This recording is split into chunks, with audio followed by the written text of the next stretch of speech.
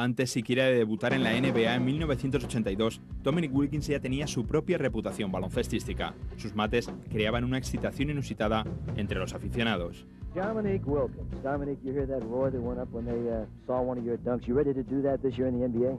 Yeah, I'm ready to get there and do well. Hopefully I get there and have a good season. I'm just really concerned about getting there and playing ball right now.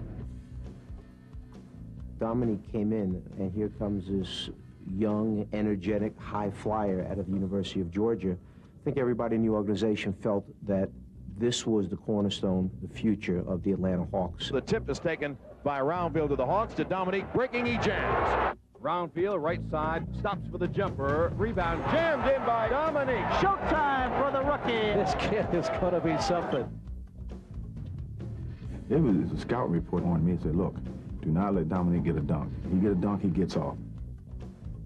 He's the first person that would make you go home and put your VCR on, because he was a guy that you would say he's going to do something that you hadn't seen. They find Wilkins, look out. Dominique was the first guy I remember to routinely come in off of camera frame and put in offensive rebounds.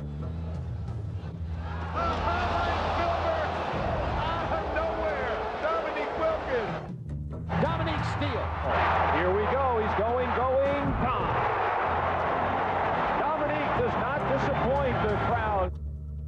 The Hawks averaged just 7,400 people the year prior to Dominique coming here.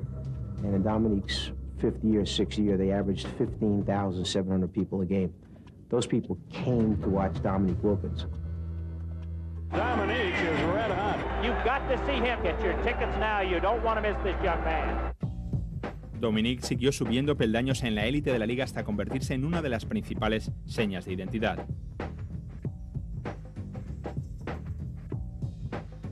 You could start to see what was building, what was developing, and they were growing, and they played with more confidence. We were a team. We truly were a team. We had pieces. Price off the pick, had it knocked away. Atlanta will get a break. It's a 3-on-1. Dominique behind his back to Willis. We didn't have great individual superstars. The thing that put us on the map was our consistent, hard play. We played hard all the time. Wow, how about the effort of the Hawks? How about those second opportunities? Everybody playing very well together. Rivers the other way. Dominique, and bang! Dominique suddenly stepped to the fore as the young leader of this team, a guy who you could give the ball to get a score when you needed it. Wilkins. Dominique Wilkins. Stolen right back by Dominique, and take your cameras out and get a shot of that one. Principally because of Dominique. We had an ad campaign the second half of the 80s. We were called Atlanta's Air Force. That was kind of our persona, and we had a great time with it. Nothing can stop us. Nothing can stop us. Nothing can stop us. We're Atlanta's Air Force. Los Hawks rayaban a gran altura y Dominique era el piloto de la nave, decidido a situar a su equipo en la superélite. I knew we had a chance to win in this league, you know, on the grand scale. Unfortunately, the East was loaded. Atlanta llegó a alcanzar su objetivo, pero durante la década de los 80 se tuvo que enfrentar a dos monstruos enormes en la conferencia este, los Detroit Pistons y los Boston Celtics. Los Hawks nunca llegaron a una final de la NBA y su líder tuvo que soportar duras críticas por los supuestos fracasos en la postemporada. I think there were a lot of things that were said or people assumed about Dominique that were very incorrect. He's got a bad rap in some people's eyes of not winning and shooting too much. I had to carry that load. So when things was going good, I got the accolades. When things was going bad, I got the blame. So I didn't worry about the criticism because I knew, and I think my peers knew, what I brought to the table. Dominique really never had another great player to play next to him. He really never had that second guy to take some of the slack. He was the show. Pero en 1992, el espectáculo se cortó de raíz cuando Wilkins sufrió la rotura del tendón de Aquiles. Su carrera en conjunto y no solo aquella temporada quedó amenazada. Pocos auguraban que volvieran nunca a ser el mismo, pero tras una dura y larga rehabilitación, Nick regresó una temporada después.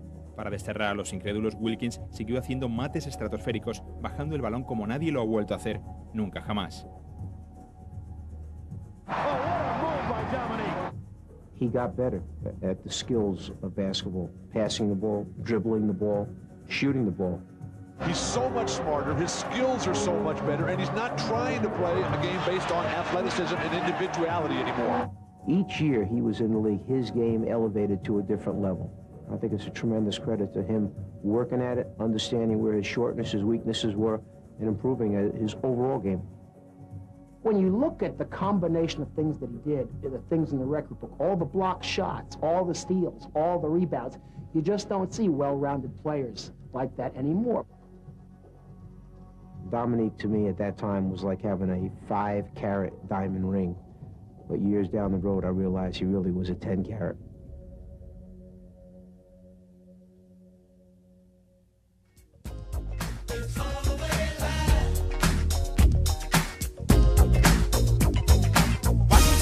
Yeah, I'm going for the dunk, and I've never been a punk. Make a girl call me punk. Straight to the hoop, and I know how to shoot. If you wanna know the truth, then you better get the scoop. Coming out the mist with the mic in my fist, and everybody's looking, so you know I got a grip. You take me, that can't be. Shook and took like all rookies.